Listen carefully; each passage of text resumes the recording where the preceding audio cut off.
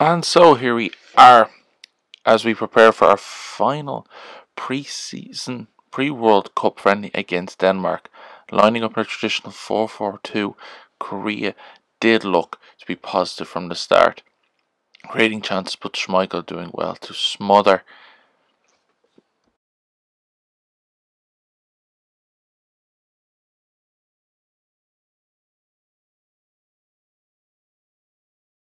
in a poor start for the Koreans. As you can see here, Højbjerg's corner was right into the middle. Ki Sung-young did defend the set piece well, but Sisto's ball and Dolberg's movement was enough to fool the Korean defence. Dolberg then continued to cause problems, feeding in Christensen playing again himself, forcing Lee Young to make a scrambled clearance. Again, Denmark put the pressure on, and Pioni Sisto's ball into the middle found Nikolai Jorgensen, and after 25 minutes, Denmark found themselves 2-0 up, and Korea found themselves wondering what it is they could do to deal with Denmark's problems, especially caused by that fabulous number 9, Kasper Dolberg. Moving further on into the game, a free kick found Hwang Min-son on the right. His movement inside found opposite winger Hong Chul.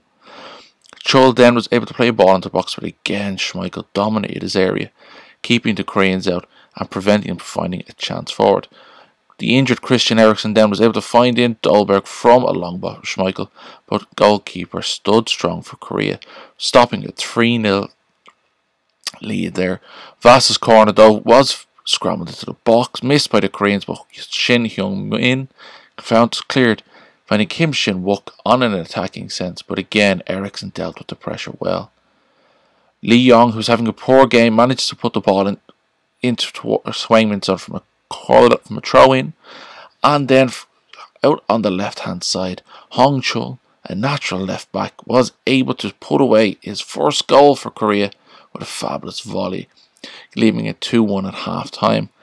After the break then, Korea did look to up the pressure, but unfortunately an injury to Lee Jong-ho prevented any early attempts in the second half. Again, a bit of scramble to play forward, and again introductions of players such as Lasse Schön did cause problems for the Koreans. However, on the break they did look capable. However, the 4-4-2 formation was showing obvious signs of rustiness for the Koreans, who struggled to adapt to the system and make the most against this resolute Denmark side. Dolberg again found spaces to feed in, but unfortunately for Denmark, Korea were able to deal with any incidents there. Hwang Min-son's ball then, however, was bundled away by Hwang Hee-chan, and South Korea had recovered from that 2-0 first half deficit, all coming from that misplaced Jorgensen pass on the wing. Son, who did move up front, played a great ball into his strike partner, and Hwang Hee-chan struck it on the volley right past Schmeichel, giving the keeper no chance. Denmark did continue to threaten, however, and especially from corners and set pieces where the Koreans struggled to deal with their physicality. In an attacking sense, Korea did show promise.